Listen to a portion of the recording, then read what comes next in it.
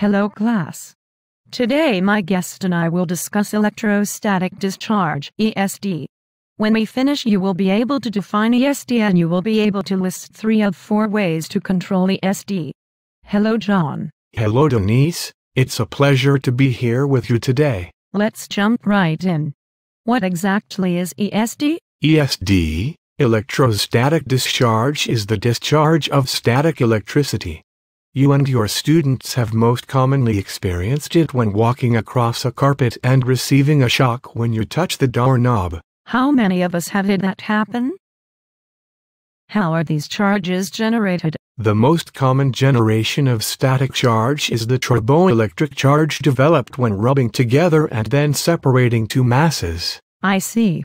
Does ESD present any particular problem? ESD does not have to be seen to do damage to electronic components. If the damaged component fails immediately, the result can be a board that fails tests and requires rework, resulting in a loss of production. Is component failure the only problem? Worse than that, a component may be partially damaged and weakened. It may remain in specification, but fail later when in use by the customer. That sounds expensive. It is. It has been estimated that 90% of damaged devices are discovered this way. Can we do anything to control ESD? There are 4 things that can be done to help control ESD.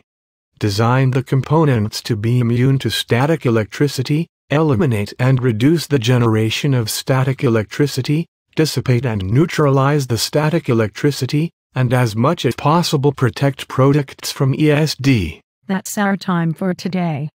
John, you have given us a lot to consider. Thank you for visiting with us today. It was my pleasure, Denise. Okay class, hope you all took good notes.